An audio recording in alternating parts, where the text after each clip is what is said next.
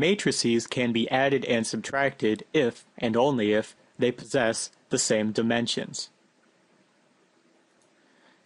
For example, here we have two matrices.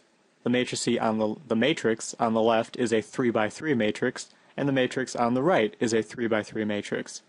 Because they have the same dimensions, we can add and subtract them. For example, here is how we would add matrix A and matrix B. We would simply add together the corresponding elements to create a new matrix. Subtraction works the same way. If we are to subtract matrix B from matrix A, we simply subtract the corresponding element.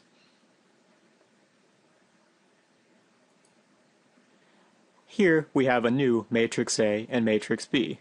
They are both 3 by 3 matrices, and we're going to try to add them. Here we've added our two matrices to form a new matrix. We've done this by adding corresponding elements.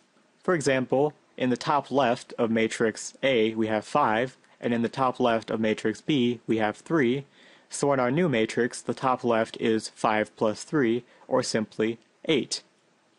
Now we have our new matrix after we have performed addition on our original matrices.